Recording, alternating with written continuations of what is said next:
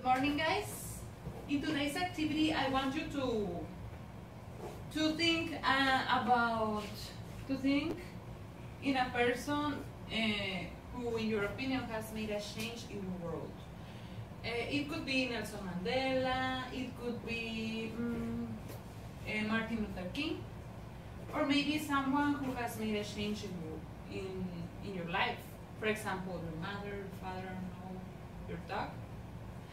And then I want you to brainstorm about that person. And how to do it? To brainstorm is to think all you know about that person and write it down.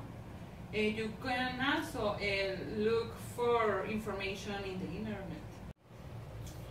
Okay guys, now that you guys have finished brainstorming, you will do an outline of that and you will organize all of your ideas so you'll have a clear idea when you will do the draft.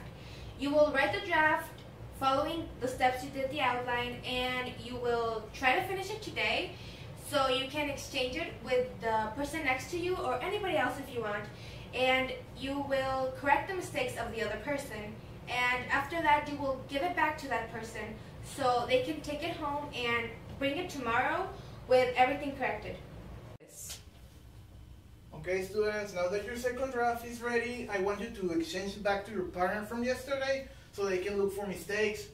And I want you to follow this format that I wrote for all of you, to use it to look for any mistakes. And once you're done, I want you to give it back to the writer so they can keep that in mind for the final draft that they're going to prepare for homework, so they can bring you tomorrow and give it to me for the final judgment.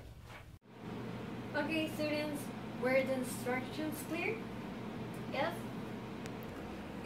Teacher, I have a question about the brainstorm. Can you repeat about it? Sure. The brainstorm is about keywords to gather ideas. For example, if we are talking about Nelson Mandela, we can write about that he was in prison. Also, we can write that he was president of South Africa and he fought for their equal rights. And also, if you need more information, you can search for it on the internet. Oh, thank you, teacher.